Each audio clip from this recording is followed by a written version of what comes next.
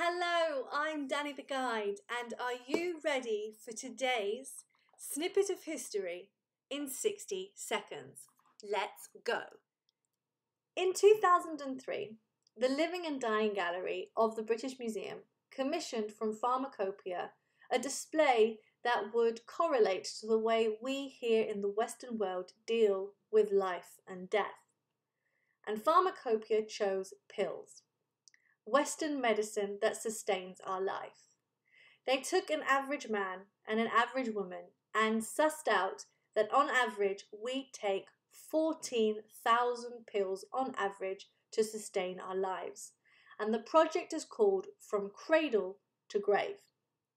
Either side of the netting you will find objects from volunteers to show momentous occasions through their life, like hip replacements or battling breast cancer, heart disease, period pains, broken ankles. It really is a true piece of Western history today, because the pills in 2003 that we were prescribed are vastly different from those that we would be prescribed now in 2020. So there you have it, a 60-second snippet of history.